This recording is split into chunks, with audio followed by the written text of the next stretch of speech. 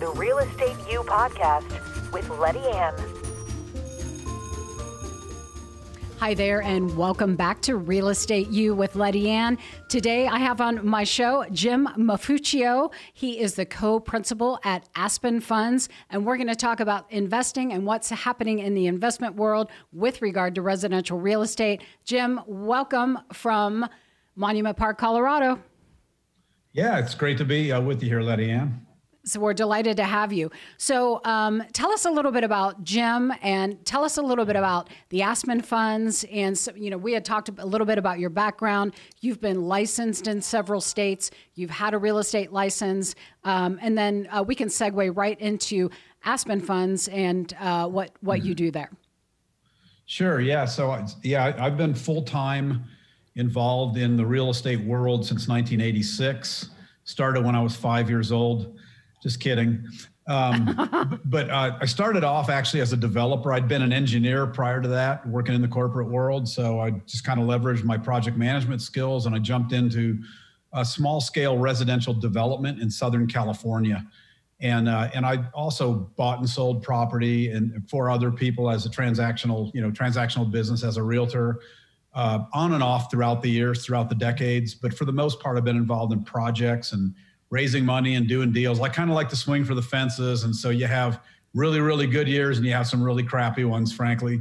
So, but rode that roller coaster until about 12 years ago. And 2012, when I started a little business model that turned into Aspen Funds, hooked up with a partner in 2012, and we've been building this company. And what we do is we buy non-performing mortgages, and we work with borrowers to work those out. So we actually become the bank, so to speak. We take the lender's position, and we just solve a lot of problems and make really good money for our investors doing it, and hopefully provide a good outcome for the homeowners as well. So we've been building that company that we run these mortgage funds for the last 8 years, and we actually just made the Inc. 5000 fastest growing private companies. And so we've been having a blast doing that. We have 25 people working for us, including 2 of my kids and then 2 of my partner's kids as well. So it's kind of a family gig as well. And so we're just having a blast. I've finally, I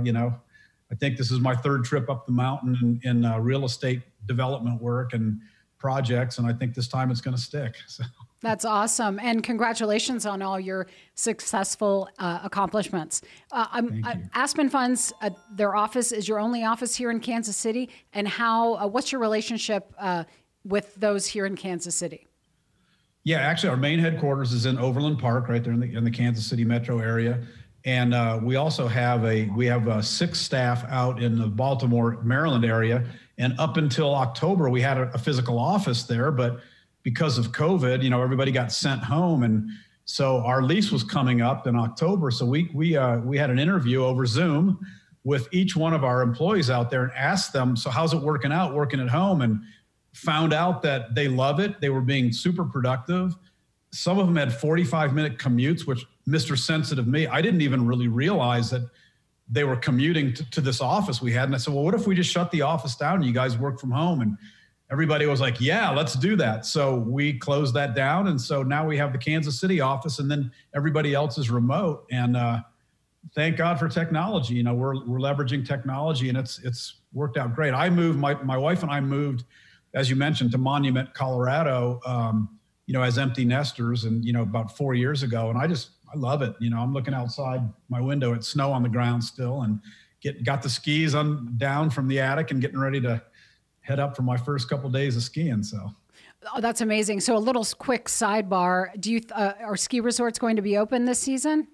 Yeah, they are. They're going to limit the number of lift ticket sales, and you actually have to make reservations. But if you have a season pass, which I do, you get priority. So, and I like to go midweek anyway, so I don't think there'll be any problem. Do you have an Epic Pass? I do. Epic Local. Yeah. Yeah. Cool. Yeah. Yep, I do too, but it's expired. Right. I renewed mine. So. So Jim, if someone were wanting to invest, and you told us a little bit about how Aspen Funds works, what is the minimum to get in? How does one invest? Are you still accepting investments? Tell us a little bit about that. Yeah, best thing to do would be for someone just to visit our website and they can get all that information. I'm not in the capital raising side of the business. I will say this, we are only, at this point, we can only take accredited investors, and maybe most folks know what that means and maybe some don't, but you can go to the website and find it out. And the website's aspenfunds.us. But, we don't do any hard sell. We don't do training. We're not an education company. But we do. We work with private investors and some institutional investors, and it's a pretty elegant program for folks. So if they're interested, go visit the website and you'll get all the information you can. Is the minimum amount of, if one were wanting to invest, is the minimum amount on the website there? Yeah, and it's different for the different types of funds that we have. Oh, interesting. So there's several packages or menu items to choose from. The two main ones, really, yeah. Okay. Yeah. And accredited. So we have a side of our business where we buy the non-performing loans and fix them. That would be like buying, dilapidated houses and rehabbing them and selling them. Mm-hmm. But it's like we buy dilapidated mortgages and we rehab the mortgages. And then we also buy cash flowing mortgages with our income fund. And that's more of just a mailbox money play where passive investors just, we pass a good preferred return on to our investors, and we make a spread on those assets. So less rehab, refurbishing a loan rather than refurbishing a house, right? Yeah, exactly. Yeah, indeed. So how has COVID affected your business? Well, I internally and operationally, I just mentioned, sure. It's actually kind of opened everybody in the company's eyes to like, wow, we can really get a lot done using technology. As far as our actual asset base and our workout operations and whatnot, it's been pretty amazing, really. We just have not had that many hiccups. We haven't had, we haven't had a lot of people even asking for forbearance. We've had a few, and of course we work with them, but it's, it just hasn't hit us that badly at all. We've just had 3 in a row of our best quarters ever. We actually doubled last quarter. So, we're just very blessed right now, and it's just, we're growing, and I talk to a lot of friends that are in the industry, people that buy and operate apartment buildings and single family residential, and even in the short-term rental Airbnb type space.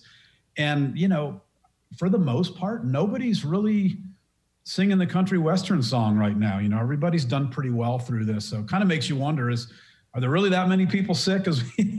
But anyway, it's a terrible thing for people that have been struck with it. There's no doubt about that. But as far as our business goes, it really hasn't hurt us. So we're very thankful. What's the trend in foreclosures, or what do you see in the coming future trending in foreclosures?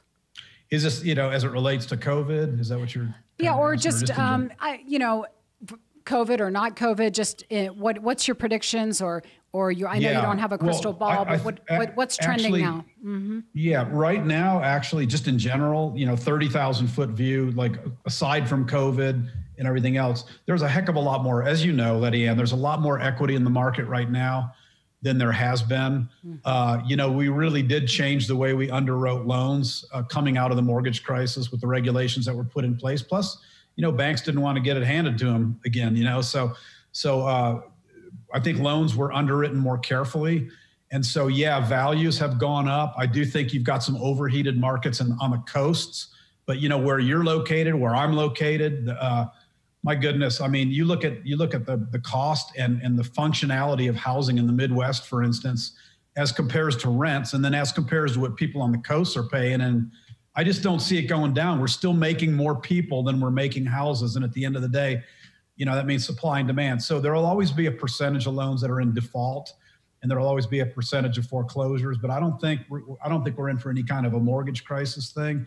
I think there will be a little bit of a wave that moves through the system from people that got in trouble during COVID, and probably it's probably kind of like the physical health aspect, where the people that are getting taken out already kind of had some issues. You know what I mean? Like they didn't really have their finances in healthy condition to begin with. And so maybe COVID was the last straw, but I don't think there's going to be a ton. I know there's a lot of late delinquencies moving through the system. I think people will get it worked out with their lenders, and we'll see some foreclosures. It'll be more of a blip than a wave. That's my personal opinion. And I feel that more people have more equity in their home now, in their properties now, than they certainly did in 2008, 9, 10, 11, 12. Oh, yeah. Yeah. So we're all hopefully in a better spot with that regard. If you had any advice for a first-time home buyer, what might that be, Jim? Buy yesterday. Right. I mean, it just you're going to live somewhere, and so you're either going to rent the property or you're going to rent the money. And by rent the money, I mean you're going to borrow money and buy a home, but at least nobody's going to tell you when you have to move. And you're going to be building that equity, and you may have a season, a 2 or 3 years period at some point in time where equity's going down. Although in the Midwest kind of markets, I just don't see it. Everybody's got to live somewhere. And right now you can actually rent a home. You can actually own a home for less money out of pocket in most cases in the country than renting it. And you're not going to see, well, I don't know how much longer these interest rates will prevail, but these are interest rates where my parents bought their first home, I mean, these are crazy interest rates. And then you get the tax deduction for the interest and property taxes on top of that. You buy a house, and you know what, when it's time to move up to a bigger one, you keep that house, you rent it out, and you do that 3 or 4 times throughout the course of a career. That's as a casual real estate investor, and you've got a retirement fund set up for the rest of your life, because those houses will be free and clear in 30 years, And to me, 30 years is like, I don't think in those terms anymore. I mean, but for your first-time buyers, I can't emphasize enough. Do whatever you can to buy a home if you've got sustainable income. Yes, indeed. And there's never been a better time to buy. 2.1, 2.2, 2.5. What? If they only knew that 16 and 18% were the norm back in the day. I don't think I was born yet, but yeah, I was. That's absolutely unheard of. Can you imagine if those interest rates went to that? So take advantage of it while it's there. Granted, the cost of the house might be a little bit more, but still at the end of the day, you're going to be far ahead. We just secured a buyer on new construction, 2.1% 15-year note. Of course, I didn't secure them, but one of the lenders we suggested. That's crazy. Unheard of. So your comparison to rent versus rent the money or rent the apartment, rent the money for sure, because it's not going to last. Nothing good ever comes easy, and it's not going to last. So right. I totally agree. So any closing thoughts for us, Jim? Any investor advice from the guru himself? What advice might you have for the investor? Because we've talked about a first-time home buyer. But if someone did have some equity that they wanted to invest, what are your thoughts? Well, it depends on whether they want to be an active investor or a truly passive investor. So, like our investment funds are for absolutely passive investor. Like the only activity is you vet us out, you look at the opportunity, and once you feel that it's good, you write your check, and that's it. Then all the checks come towards you. As far as investing in a rental property, I think it's a phenomenal model. I think the biggest mistake a lot of people make is they run the numbers based on everything going smoothly, and then they say, wow, I can cash flow $250 a month, and if I buy 10 of these houses, that's 20. And the problem is you really can't live off the cash flow on a couple rental houses. At some point in time, a roof is going to need to be repaired. HVAC is going to go. So keep a reserve so that you never have to lose a property, and then continue doing what you do, as your day job, let's just say, to generate income. And then, don't try to live off the cash flow of real estate until you have enough where there's a cushion and you actually can cover those contingencies. But I've seen more people get too stretched out, and then they quit their job and I'm just going to live off of rental real estate. And you can do that. But like I said, you have to have a lot of doors before that's really a safe, way to live. So I love what you said. And I can't imagine 2 rental properties and thinking you could live off of it. You're basically breaking even. With Right. those properties, you might be having a little stockpile of cash, but inevitably you need a new roof, like you said. The foundation needs repaired. Oh, now we need new garage doors. So, in my opinion, just the turnover. I mean, just the turnover of a tenant. A tenant leaves, and if your property's vacant for 2 months, I mean, you got to figure that discount factor in when you're projecting your rent. You have to factor in a vacancy rate, and everything else. And any savvy real estate investor, and you can get the education. I'm just saying, people that are selling you the home study courses, they're not going to tell you, a lot of them aren't going to tell you the whole truth, which is you got to look over the long haul. How much cash flow did you really get from that property given the drama that is going to occur. There will be drama because it involves people, let's just face it. But it's still a great investment, but don't try to live off the cash flow when you're starting out. Now, when you accumulate, I know people that have 100 houses free and clear in Santa Barbara, and they rent for about $3,000 or $4,000 each, and just do the math on that, okay? And they all had mortgages 30 years ago, but all the mortgages are paid off now.